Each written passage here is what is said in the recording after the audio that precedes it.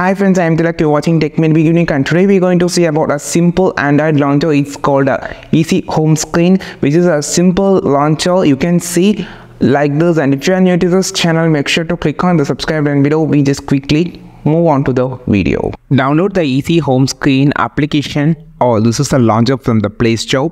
So you have a simple and minimal home screen on the launcher. You can find the recent opened application on the bottom section. You can find a used Chrome, Play Store, like that.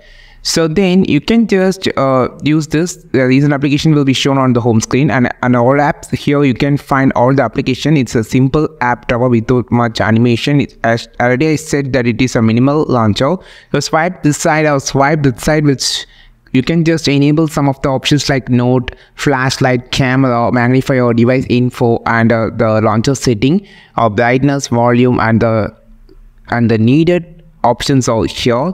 So you just can click on the settings. So here you can find the scale size. You can just change it. You can use the wallpaper colors, and also swipe down gauges can also be control and change it. You can align the clock, and also the widget, the background transparency also can be adjusted. It's a simple and minimal launcher for your Android.